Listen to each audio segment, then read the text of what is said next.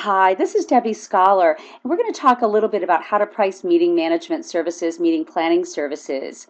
First, let's just talk about the different skill sets that might be needed. In meetings and events, we have someone who manages the front line, someone who can really go out and be able to talk with the meeting budget holders, the meeting requesters, really has a consulting skill set to be able to identify what their needs are, and also is able to forecast meetings and events going forward. We have a hospitality sourcing skill set, someone who loves to negotiate contracts with hotels or unique venues. We have a meeting planner skill set, someone who's very logical, who can loves detail, loves creativity, and really is going to look at the meeting end to end to see how that meeting can best service the meeting requester. Someone who's able to build an event website, although technology today is so easy, that's often the meeting planner as well. We might also need someone with a travel background to manage group travel. Someone with a financial skill set to manage all of those bills that might be coming in and looking at disputes. And of course, at the very end, making sure that we understand what the reports are that are needed. Sometimes in many organizations, this is one person end to end. But also, there are ways that you can divide it up so that it might be multiple different people. So the next thing we're going to talk about really briefly are all the different pricing models. And pricing models can range from one pricing model to multiple. And this is just a short video, but we also have a webinar that you can watch, which is much longer, that goes into detail on these pricing models. There's the cost per full-time employee or full-time equivalent. That might be something you need. Maybe it is, a cost plus model where there's actually the cost of the service plus there's a markup fee. Or a per person cost. If a meeting has 2 to X amount of people, that might be one fee. If it goes over 50 people, it might be another fee. How in the world do you know which pricing model to use? Well, I'm going to show you, and I'm going to show you how you can go out to RFP and be able to give your responders different meeting scenarios and ask them to price it. Then that way you'll know what pricing model fits you best. We'll look at a couple of these right now. The per person fee. We have a sample on the screen, and I'm not saying that this is the right management fee whatsoever, but you might have a level 3 complexity meeting. We'll talk about complexities too, but maybe you have 250 people in attendance, and maybe you just use a management fee, and it's $100 or $200 or $300 per person based on what type of activity is actually needed. So there's that type of fee, and you determine what needs to be included in that particular pricing model. You could also use hotel commissions. This particular model is one where we might want to collect the hotel commissions for all of our sourcing activity, but then we will go ahead and charge a fee for all of the planning services that we do. Of course, you could also do an hourly pricing fee.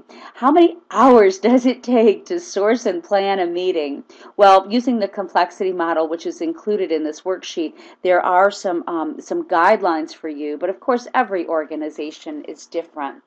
Let's also just talk, I'm going to skip a couple of these and talk about, oh goodness, the spreadsheet looks busy, right? But it's really helpful because if you have a large team and if you have multiple people that you need to put in place, you might want to consider using hotel commissions to actually pay for your strategic meetings management program. And there's an opportunity to do that too. And the webinar will actually show you that as well. If you are moving toward a strategic meetings management program and want a little bit more detail on how to price that information, this is a simple one. This is actually creating a meeting policy. You might have a director, you might have a manager, maybe both of them are included in trying to develop a meeting policy for your client, or for if you are an organization, you might want to use your meeting planning company to do that. Here's an example of how you can put together what those fees might cost. And so with all of this together, there's really the thing that I always encourage people to do is to create scenarios so that your meeting planning responders to your request for proposal actually can really dig in and give you some prices. I love using meeting scenarios because what that does is it really forces the meeting planning companies to come back and either tell you, what they can price or how they priced it using different pricing models.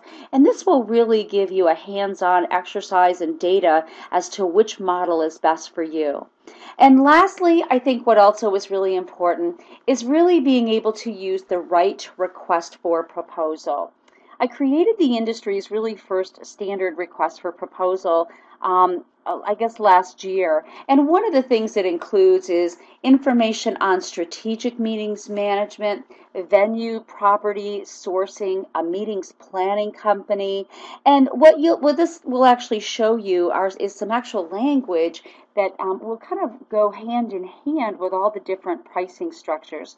For example, if I go to the meeting planning company and if I want them to be able to manage a meeting for me, this will give them in detail exactly what I'm expecting them to do for me, how to manage tax, deductibility if it's international, whether it's value-added taxes, VAT. It might also, we might also want them to be able to describe what their crisis management plans are.